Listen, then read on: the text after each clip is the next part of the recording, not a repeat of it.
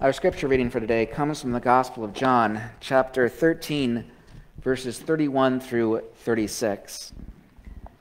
This is right after Jesus had washed the feet of his disciples and after Judas had been identified as the one who would betray him. When he had gone out, Jesus said, "Now the Son of Man has been glorified, and God has been glorified in him. If God has been glorified in him, God will also glorify him in himself, and will glorify him at once. Little children, I am with you only a little longer. You will look for me, and as I said to the Jews, so now I say to you, where I am going, you cannot come. I give you a new commandment, that you love one another. Just as I have loved you, you should also love one another. By this, everyone will know that you are my disciples, if you have love for one another." This is the word of God for us, the people of God. Thanks be to God. Will you pray with me? Almighty God, I pray the words of my mouth and the thoughts on all of our hearts might be acceptable to you. O God, you are our rock and our Redeemer. Amen. There is something that was a little odd that jumped out to me in our scripture reading for this morning. I don't think that it was odd that Jesus told his followers to love one another. What I found kind of interesting, or what jumped out to me, something that I noticed that I never really had before, is that Jesus told him that this was his commandment. And that's a strong word, the word commandment. It's a word that carries a lot of strength. There's not a lot of room left for debate in that. It's sort of a, you will do this, whether you like it or not. Something like a parent might say to a child when they have to take medicine. That was me as a child growing up. I didn't like medicine at all, except amoxicillin. I would take that without complaint, but pretty much everything else I would not take. And more than once, my parents had to say, you're going to do this, whether you want to or not. And in my own mind, I sort of see the disciples of Jesus taking his words like that way this morning, sort of like it was bad-tasting medicine. Now, the Latin word that we go to here is mandatum, and that means mandate. It's where we get our English word mandate. You will love one another. I command it, almost like there's an exclamation point at the end of that. And I think that it's important to note here that Jesus did not say that we have to like one another, which I think is a good thing, because as we all know, there are some people that are more likable than others. That's a universal human truth. It's true here at the Holmes Church. It's true in families, or at least I know it's true in mine, and it was true for the disciples of Jesus. So it's a really good thing that Jesus didn't tell us that we have to like each other, or we could be in some real trouble. Now, one of the things that you'll notice if you read through the Gospel of John is that John is not very fond of the disciple Judas. In the Gospel of John, John calls Judas a thief, a traitor, and he doesn't really care at all for that lousy little betrayer Judas. But John may have not gotten along with some of the other disciples as well, because there's enough evidence from all of the Gospels to support the idea that the disciples of Jesus had their fair share of disagreements.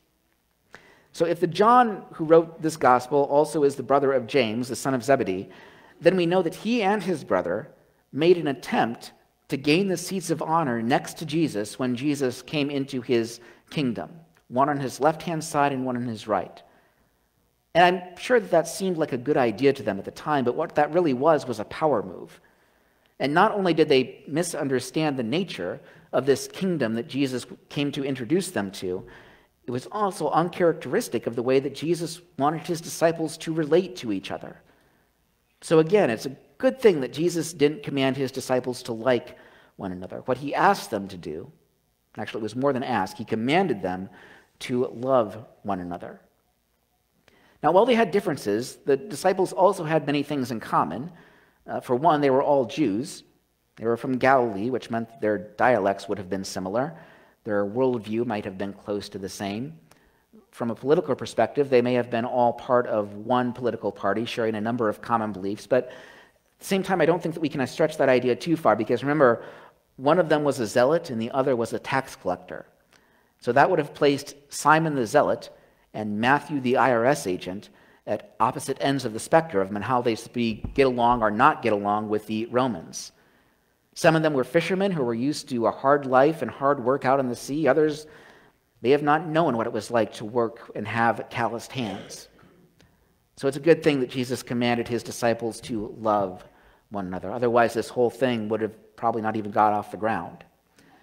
But you may be asking, or what you may have thought when I read this, is that why exactly are we reading this scripture for today? Because this portion of scripture, this conversation that Jesus had with his disciples, took place the night before his death. And today is the 5th Sunday of Easter. We're still celebrating Easter in the church. So wouldn't this scripture passage maybe be better in the season of Lent? Or if not in Lent, maybe just an ordinary time? Why include it in Easter? It's a good question, and here's my thoughts on that. Out of the 4 Gospels that we have, John spends the most time giving what is known as the farewell discourse. All the Gospels have some of the final sayings of Jesus, but that's what John spends a lot of time on. It was a really big deal for him. It was really important for him.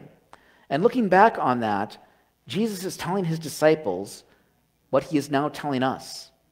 So if you don't mind, let me try and set the stage for what I see Jesus saying and what he's describing here. They've just come in off the road. They have sweat on their faces. There's dust all over them. Back then it was almost impossible to go anywhere without getting sweaty and dusty.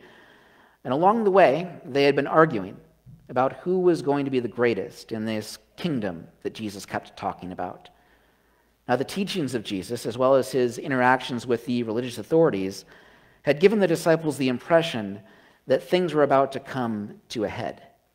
And if they had things figured out correctly, and again, in hindsight, we know that they didn't, but if they did, this kingdom was about to come into existence. So the major item on their agenda was to see what role they would all be playing in this kingdom. Because if things played out just right, they might be able to come out of this looking pretty good. So James and John, the Zebedee brothers, decided they're going to make sure that Jesus knows where it is they stand.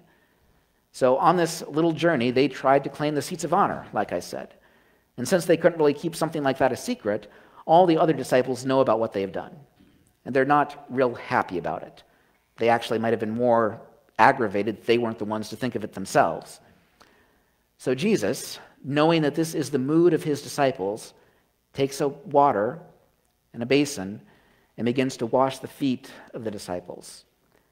And that changes the mood in the room. It goes from anger to guilt. Because the disciples knew if there was anyone in that room who should not be on their knees washing their feet, that would be Jesus. But before they have a chance to wallow in their guilt too much, Jesus tells them that one of them is going to betray him. And the mood changes again, because now paranoia is the name of the game. And once Judas has been identified as the betrayer and has gone to do his work, it is then that Jesus gives the remainder of the disciples the mandate to love. Jesus says, I give you a new commandment, that you love one another. Just as I have loved you, you should also love one another. You know, every family at some point in time find themselves in crisis mode, at least at one point. Every family will go through difficult times. It might be the death of somebody. It might be that someone has been diagnosed with a serious illness. It might be that you're deciding what to do with your parents once they get to an age where they're unable to care for themselves any longer. It could be a number of different things, but every family goes through these times. And the big question is, when those times come in, what is it that you do? Well, you get together. You talk about what you're going to do with this struggle that has come your way. And if there's differences among you, even if those differences are big, at that point you lay those aside because your personal desires are not important when it comes to dealing with a crisis at hand. So the conversation that Jesus is having here with his disciples is that kind of family talk. It was a time for him to lay out for his disciples what it is that he expects of them, because there is a crisis ahead. He knows it. The disciples sense it. So he says, I give you a new commandment, that you love one another. Just as I have loved you, you should also love one another. And in my own mind, this is what I see as a result of what he just said. I just imagine this incredible silence.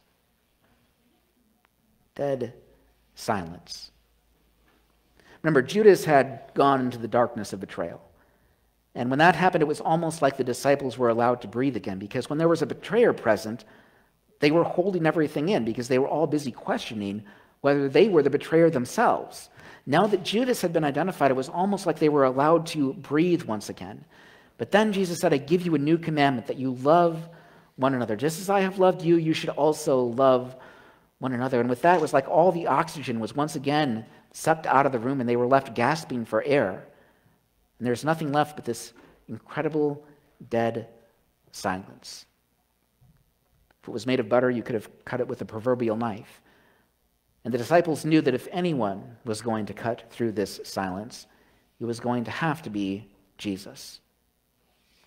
And there are different kinds of silence. There can be awkward silence, when you and someone else don't exactly know what to say to each other.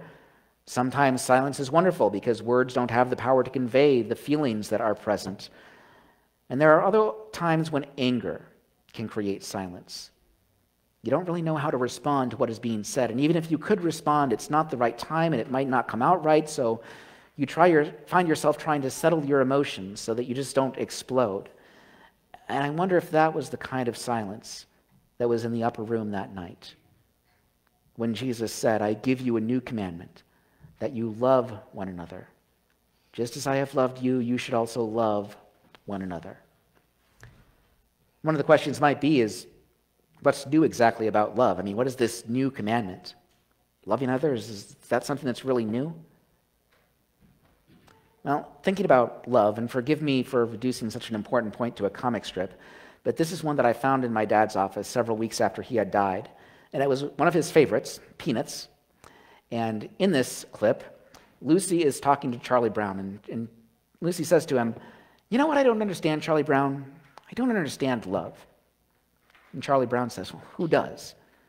So Lucy says, well, explain love to me, Charlie Brown. And Charlie Brown says, I can't explain love. I mean, I could recommend a book or a poem or a painting, but I can't explain love. And Lucy says, well, try, Charlie Brown, try. So Charlie Brown says, well, let's say, for example, that I see this cute little girl walk by. And Lucy interrupts him saying, who says she got to be cute, huh? Why can't someone be cute with freckles and a big nose? So Charlie Brown says, oh, okay, maybe you're right. So let's say I see this girl walk by with this great big nose. Lucy interrupts him again, this time shouting, I didn't say great big nose, and storms off. And hanging his head as he often did when dealing with Lucy, Charlie Brown says, not only can you not explain love, you can't even talk about it.